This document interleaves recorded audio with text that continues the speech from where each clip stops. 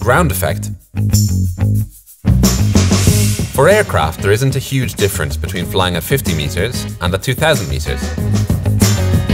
They cut through the air regardless of the difference in altitude. However, there is a thin layer a few meters above the ground in which there is a significant difference. This is called ground effect.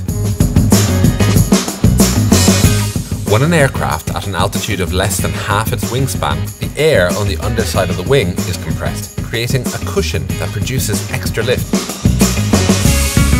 The airflow at the wingtips is also modified, further aiding flight.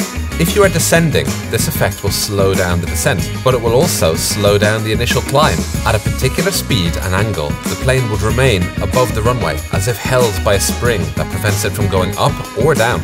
It is essential for pilots to know about this effect, as it comes into play at the two most critical phases of flight, takeoff and landing, and can increase the distance required for landing.